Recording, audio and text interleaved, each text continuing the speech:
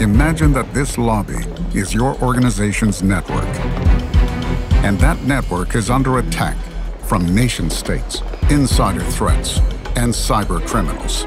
But what these attackers don't know until it's too late is that you use Extrahop. With Extrahop, ransomware attackers don't stand a chance.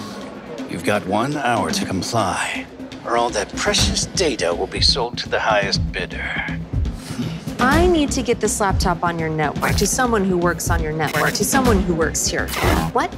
Neither do software supply chain attackers trying to infiltrate your enterprise. Extrahop can thwart even the stealthiest nation-state attacks. So, who's your tax guy? Extrahop is always watching. Anyway, my daughter forgot her phone. Ready to detect any threat. She's on the 18th floor. You can just go right in and slip it in her purse. Wow, this is a really good picture. I think it's derivative. 1 hour. With Extrahop, you've got the upper hand, no matter what they try. Think they're buying it? Definitely. Cyber attackers have the advantage. It'll be our little secret. It's time to take it back with security that can't be undermined, outsmarted, or compromised. Even by the most advanced threats. Extrahop. Security uncompromised. Hello, and thank you for joining me to talk about techniques for stopping ransomware in its mid-game. My name is Chris Thomas. I'm a Senior Security Advisor with Extrahop.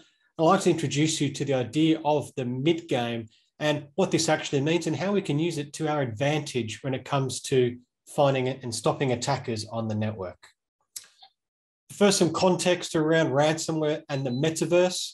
So far, we don't know of any instances of ransomware being deployed through the Metaverse or that being an attack vector, but rest assured, we can be sure that it's going to happen eventually. And if anything's true in cybersecurity and IT, whenever there's a new technology, something that kind of distracts us, right, it's very easy to sort of follow that and look for the threats.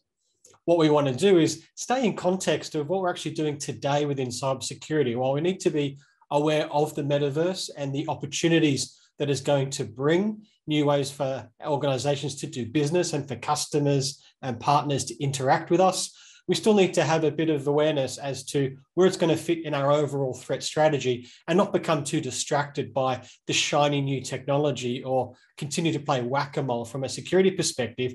We always look for new solutions to new threats. We need to look at the threat within the context of what we're already doing within our enterprise security. So when we talk about ransomware, we've seen an evolution of how ransomware has been deployed and how it's affected organizations over the last few iterations. It started off being primarily something that was just a spray and pray type approach. It wasn't targeted. It was automated malware that spread and it affected a system and then moved on to the next one. We saw initial access techniques such as phishing emails or stolen credentials. And the target for initial versions of ransomware was simply an individual, not organizations. It was very widespread. And we had quite a small ransom to start with back in 2016. As we saw the evolution, we see change in targeting from spray and pray to more targeted spear phishing attacks. Still seeing some automated malware such as WannaCry and other ransomware malware executables running around across the internet and infecting networks. And they're doing things like using that bring your own device or trusted relationships where they're able to spread those viruses and those malware inside an organization quite quickly. But we did see a shift in the targeting to be more around the employees in an organization rather than sort of individuals at home, and also an increase in the average ransom payout of $6,700.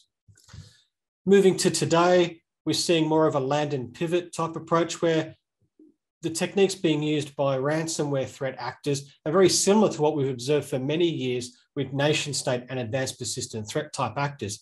Very similar in the way they operate. They get into an organization, map out where the sensitive information is, exfiltrate the data that they're interested in, and what they call now a lock and leak approach, where the information gets leaked out and threatened with being leaked onto the dark web. So the second facet of the ransomware isn't just the files that are locked up inside the organization, but the release of the sensitive information out on the dark web as extortion as well. And we're seeing remote desktop protocols, initial access brokers being used as well. So initial access broker being someone that is purely tasked with getting access into an organization and selling that access. They don't want to actually run any of the malware campaigns or ransomware campaigns themselves. They just find a way to get into the organization, get that initial access and sell that off.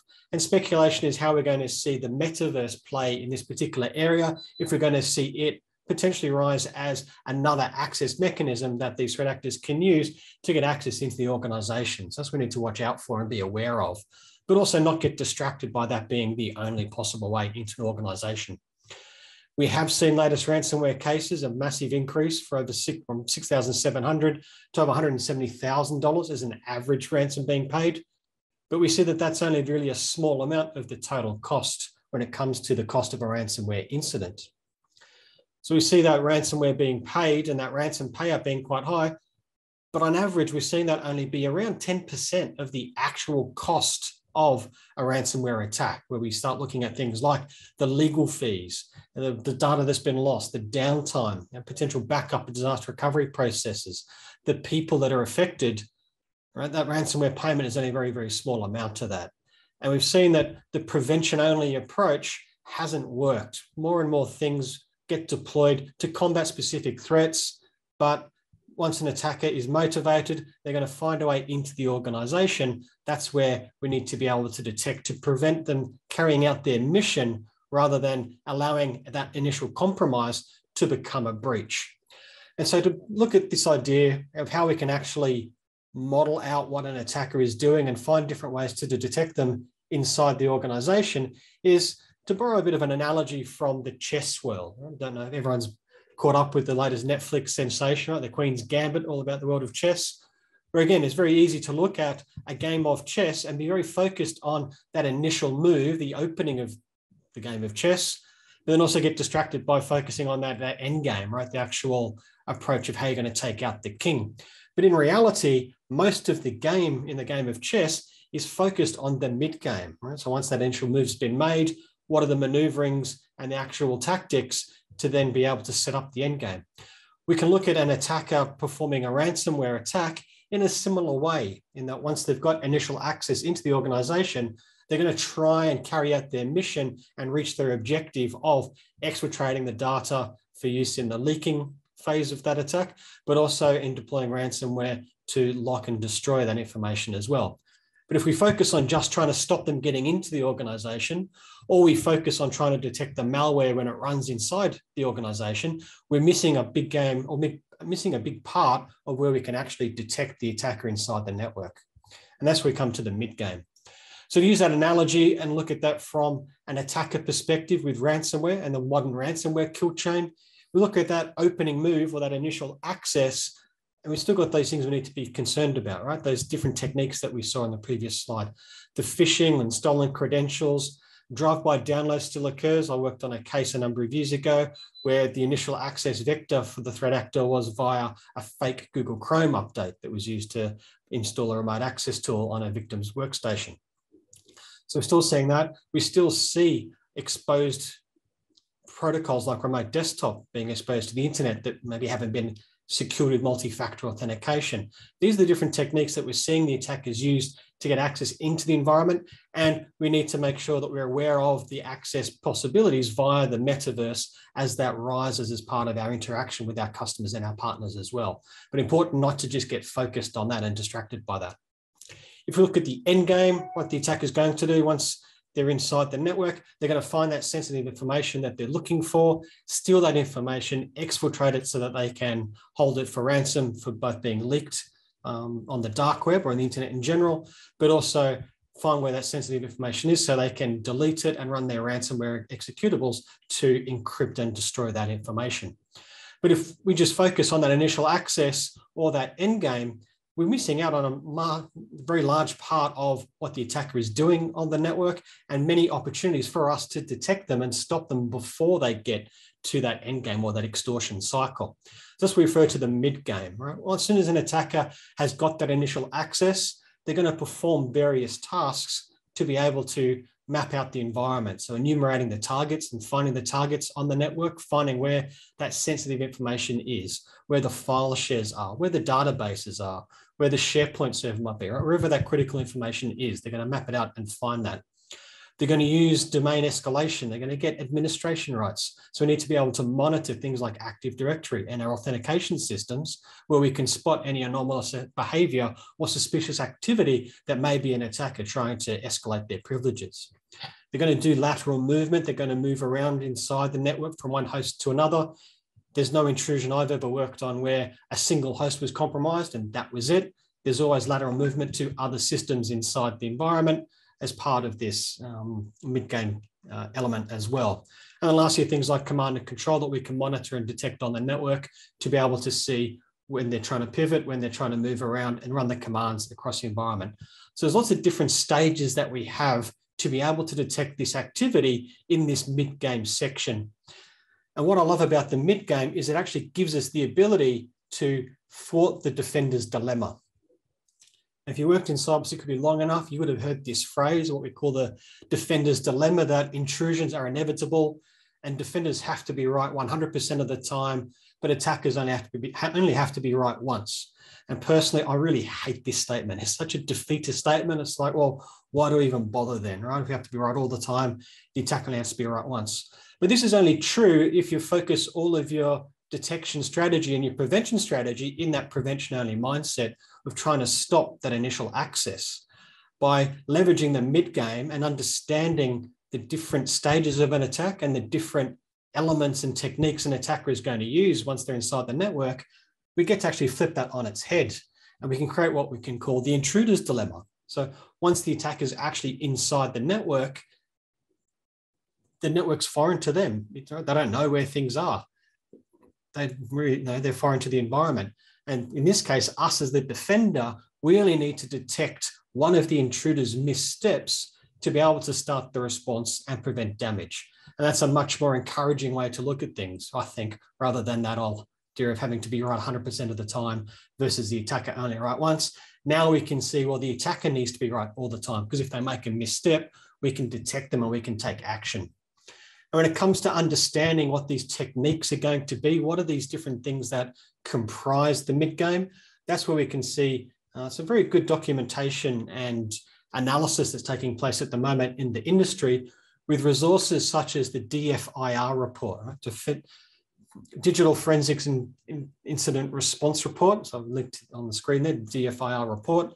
There's a great collective of incident response analysts that write up great investigations and great analysis after the intrusions that they have worked on and that they've evicted the attacker from the network, where we can see all the different techniques that they are looking for and monitoring and that they have seen as part of these attacks. And I have an example here of a case study they did towards the end of last year on a Conti ransomware incident, where we can see from day zero when the initial access took place, which was a phishing email using a word macro to get the bizarre loader malware, that initial stage downloader installed into the environment. But we see them move through the next 3 or 4 days with all these different techniques that they've used for enumeration, for command and control, for lateral movement and data staging. These are activities that, when we know what to look for, we can monitor for those and detect this activity on the network. Right? We see in day 2, more lateral movement, more command and control, some more data staging with software being uploaded and installed onto mega.io as an external cloud resource for actually being able to exfiltrate this data. Before day 5, we see lateral movement and the actual encryption of the malware being run, right? The ransomware itself, Conti, being deployed on day 5. So if we're relying on detecting just that end game, just detecting that malware when it gets run, there's 5 days where we could have actually looked for other activities that would have given us a tip-off that this was occurring inside the network and allowed us to stop the activity before the ransomware got deployed. So when it comes to detecting this type of activity, this mid-game, as we're calling it, right? The enumerating the targets, the domain escalation, the lateral movement, the best way to do that is from monitoring the network and doing network detection and response. Because the network's uniquely placed in that, as I said before, there's no intrusion where only one system gets compromised. So the attacker is going to move across the network from host to host. It gives us the best opportunity to detect that activity. So we're able to provide that information there. And you may have an EDR in place, and EDR is a great tool. I used to work in incident response, and we used to refer to the EDR and the network visibility that we use together as being the two sides to the same coin. But some of the problems with the EDR is, the main problem that you see with EDR is actual coverage, right? There was no environment I ever worked on or any intrusion I worked on where we had 100% coverage with EDR agents. Either there's always a system somewhere like a database or maybe Active Directory, for example, where the resource usage on the system is too high and the administrator just won't let you install another agent on a system. So you have coverage gaps there, as well as just simply systems that can't have an agent installed, like IoT devices or other security devices, or bring your own devices that may be on a network as well. The third element that rounds out what we often refer to as that SOC visibility triad is the SIEM, right? And SIEM gives great information. It's able to give us insights into the self-reported logs from the different systems, such as from databases, such as from your firewalls and your IDS. But again, things like a database, you need to turn on trace auditing on the database. And again, most DBAs just won't let you run that level of security because of the potential resource and performance impacts it can have on the actual database system itself.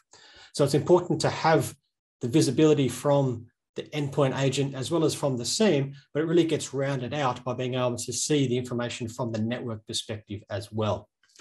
Another way of looking at that is you can have a look at a surveillance camera and a high definition view of what's happening across the estate. We can see things like network visibility gives us that view of all the houses on the block, and we can see all the communication between the houses and who's communicating to who and what the patterns are for communication. And we can see the surveillance camera out the front of the house there. If we have EDR, so it gives us great visibility into the actual X-ray vision as to what's happening on a host regarding the actual files that are being accessed, the registry keys that are being manipulated, the processes that are running. But as we said before, may not have 100% coverage that gives us the ability to see inside every house. We only get to see inside every house or every second house inside the environment. So having that combination of that X-ray view of what's happening inside the house, as well as the security camera view of what's happening outside, gives us that best chance to see what's actually occurring and spotting these threats in what we call that mid-game. The SIEM view is generally pretty blurry because the SIEM's only as good as the log sources that you have. I've worked on many cases where we're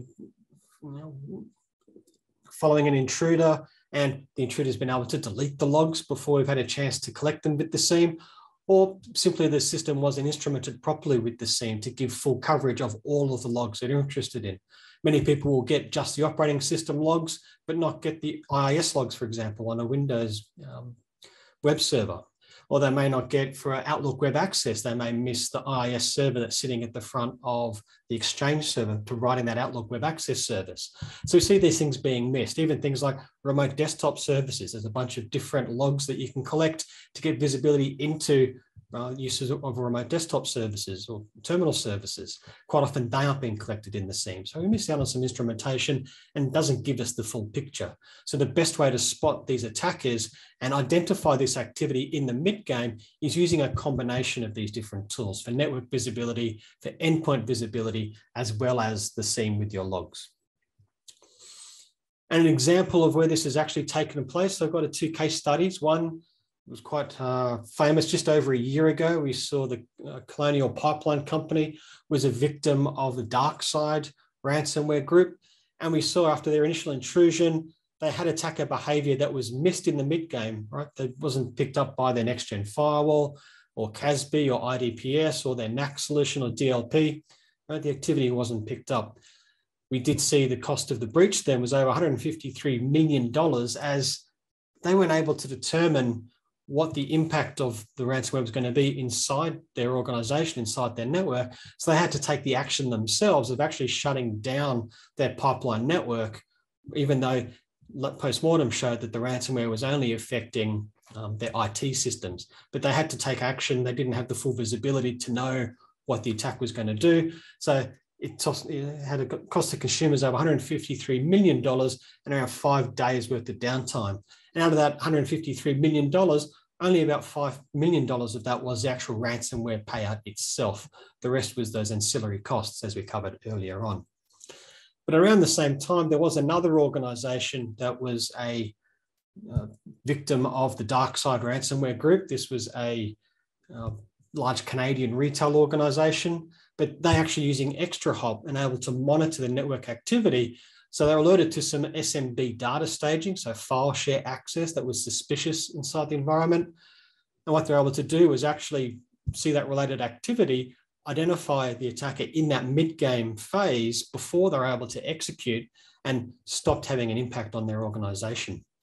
So they're able to act quickly to quarantine some infected devices that we see the attacker was controlling. They shut down the attack before it could progress. And overall, they had just over a few thousand files out of millions of files were actually exfiltrated and encrypted. And the company was able to operate. They didn't have to shut down, and they didn't have to pay a ransom. They had no other costs associated. Right? So that's what we're talking about when it comes to understanding and detecting attackers within that mid-game phase. It can have a real benefit to stop them getting to their objectives. So just a little bit about Reveal X360. So Extrahop produced this product called Reveal X360, which is our hybrid solution for providing complete visibility across your hybrid cloud enterprise. You simply need to deploy a sensor in the different locations where your workloads exist. So on your on-premise, for example, in your data center with very high-speed workloads, we have sensors that can run there, as well as inside multi-cloud environments, so inside AWS, inside Azure, inside Google Cloud, as well as being able to monitor SaaS solutions as well, for being able to pull in logs, for example, from Microsoft 365 for complete visibility there. And with the Extrahop solution, when you deploy Reveal X360, no matter how many sensors you need or where they get deployed across these different workloads, they're all visible and monitored from a central location through the cloud control plane, which gives us that central visibility no matter where those workloads exist. We're able to perform federated machine learning as well. So all the metrics being generated by all of the sensors are fed into our cloud scale machine learning services, where we literally run over millions of models against the different entities and the metrics that are collected from within the network. That gives us a very high fidelity for detections with a very low false positive rate. We're also able to provide a record store for our transaction record lookbacks, up to 90 days worth of lookback, of being able to search through network transaction information. And this is really useful for threat hunting, for example. You've got a hypothesis that you want to test and look for any particular service or look for a user account that may have been misused over a period of time. But also if there's a new IOC or a new attack campaign that gets uncovered, you've got 90 days worth of historical lookback where you can look back in time for any historical compromise, right? So a very useful function there as well. So that's a little bit about Extrahop and Reveal X360. What I'd like to give you, just to end the presentation today, is a call to action to really be prepared, right? Don't get distracted by shiny new things, new technologies, new capabilities. Yes, there are going to be opportunities. Yes, there are going to be risks, but at the end of the day, we've still got the same core requirement to secure our information. And whether that's a threat that's going to come via the metaverse or come from traditional access, right, we still need to be prepared and still monitor for that. So the main thing is to understand the adversary and be prepared for what their actions are going to be in the mid-game. And as I said, the DFIR report is a great resource for understanding these attacks and understanding the techniques that these attackers are going to use.